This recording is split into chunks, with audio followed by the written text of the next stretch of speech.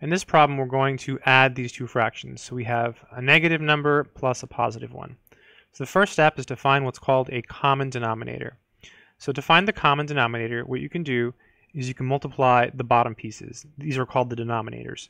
So 3 times 5, that's going to be equal to 15.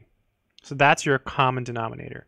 So now what we do is we rewrite the problem. So negative 1/3 times, and then you multiply by 5 over 5. And the reason you do that is because, one, we're allowed to do that. We're multiplying by 1, right? Because the 5 over 5 cancels. So we're really not doing anything. But secondly, now in the next step, 5 times 3 will give us 15. So the bottom is going to become a 15 in the next step.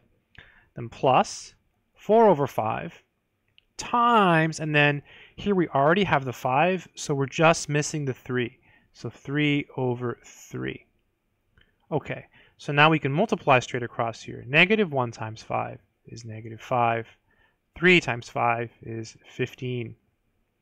And then plus 4 times 3 is 12. 5 times 3 is 15. Good stuff.